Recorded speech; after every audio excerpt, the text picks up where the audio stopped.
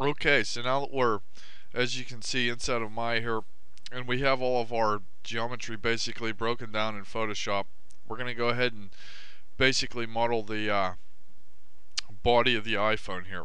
So, as I said in the previous lesson, you can either use a polygon plane or even a polygon cylinder to go ahead and do that. But what I honestly feel is our best bet to go ahead and make these corners on the iPhone is the polygon pipe. And this is going to give us a very nice layout in terms of being able to create our base. So let's go ahead and click on our polygon pipe, and we're going to go ahead and drag this out. And the size, right off the bat, it doesn't necessarily matter because we're just going to go ahead and scale it down anyway. So now that we have that drawn out, you can see here where we have a very decent portion and layout to go ahead and create the actual corners of our iPhone. But the first thing that we need to do is we need to make sure that we have enough resolution inside of 1/4 here to be able to have a decent layout for the iPhone base. And originally when you draw it out, it comes out at what is 20 on the subdivision axis.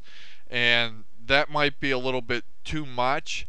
And so I want to go ahead and drop this down to something, say like 16, and then that's going to give us enough resolution and not too much resolution to be able to actually make the corner of our iPhone model there.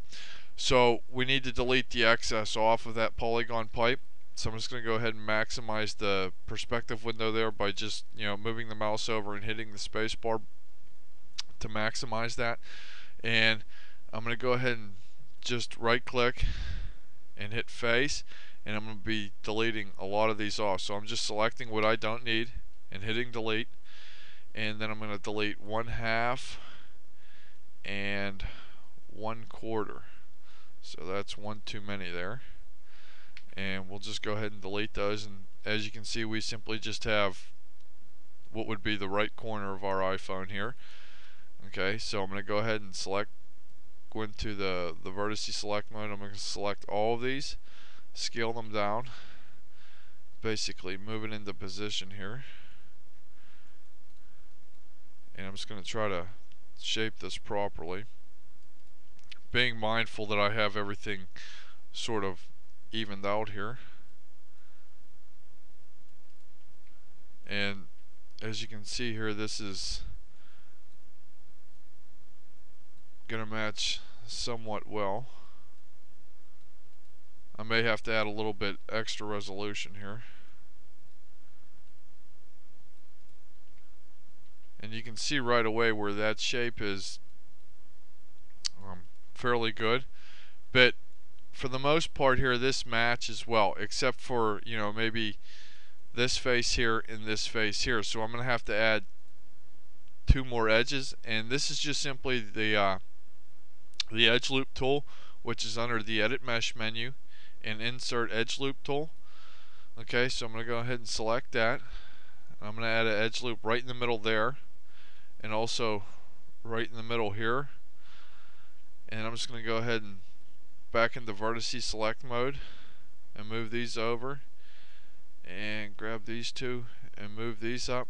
And now you can see where that shape is a little bit more refined, and it's going to match a lot better. So now I'll need to go ahead and move these back into position here, just trying to match the underlying concept as much as we can here.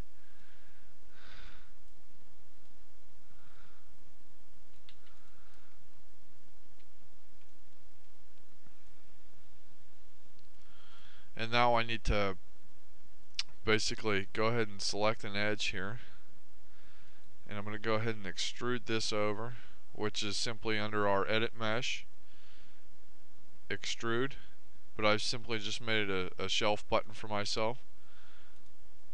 So I'm just going to go ahead and extrude this all the way over to the middle, and now I'm going to go ahead and start bringing this shape down. So I'm going to go ahead and select that edge, that edge, that edge, that edge, and that edge, and I'll go ahead and just simply extrude that down. And then I'm going to take the scale tool, making sure that those are completely even. Pull that down to try and match the other one here.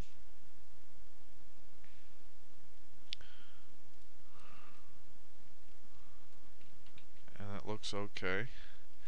And I'm also going to add another edge loop here so that we can merge these together. Just using the scale tool to even these out as well. Go ahead and pull this down. And we'll simply just go ahead and select these two verts, and we're going to merge them, which is also under the edit mesh menu, as you can see right here. And we'll go ahead and merge these other two.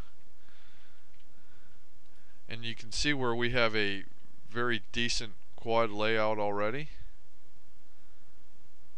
and it's completely flat. And now we just need to make sure that our vertices here are all even and in the same sort of straight line here. I just have to adjust these verts over just a little bit here. And then I'm going to take these edges here on the bottom,